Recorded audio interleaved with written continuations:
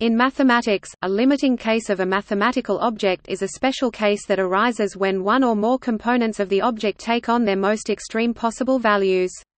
For example, in statistics, the limiting case of the binomial distribution is the Poisson distribution. As the number of events tends to infinity in the binomial distribution, the random variable changes from the binomial to the Poisson distribution. A circle is a limiting case of various other figures, including the Cartesian oval, the ellipse, the superellipse, and the Cassini oval. Each type of figure is a circle for certain values of the defining parameters, and the generic figure appears more and more like a circle as the limiting values are approached.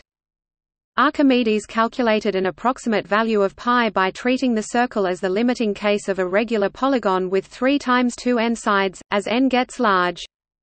In electricity and magnetism, the long wavelength limit is the limiting case when the wavelength is much larger than the system size.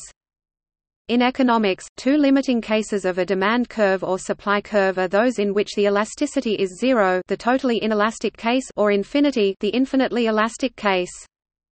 In finance, continuous compounding is the limiting case of compound interest in which the compounding period becomes infinitesimally small, achieved by taking the limit as the number of compounding periods per year goes to infinity. A limiting case is sometimes a degenerate case in which some qualitative properties differ from the corresponding properties of the generic case.